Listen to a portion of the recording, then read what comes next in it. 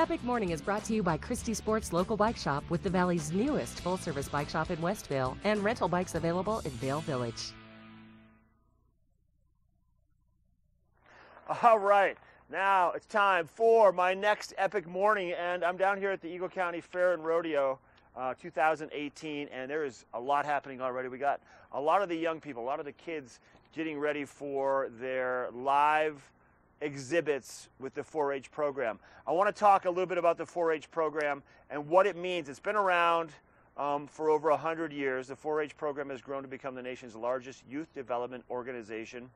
4-H meets the needs of all the engages young people in positive youth development experiences. And the 4-H's stand for 4 different parts of the entire 4-H equation. You've got the 4-clover emblem, which has the 4 H's on it. The first one is head, which stands for clearer thinking and decision making.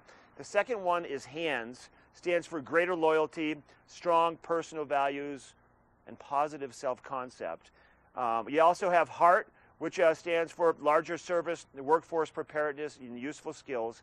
And then health, which stands for better living and healthy lifestyles. Now the 4-H pledge, I pledge my head to clearer thinking, my heart to greater loyalty, my hands to larger service, and my health to better living.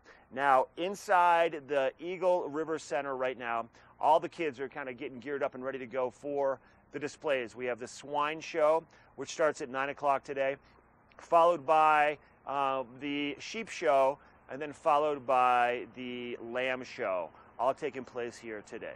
We're taking a quick break, and then we're going to be giving you details about what's going on around the valley. We've got Christy Sports coming to the studio. We have Father Brooks Keith coming to the studio, and a great Thursday edition of Good Morning Vail. We'll be right back.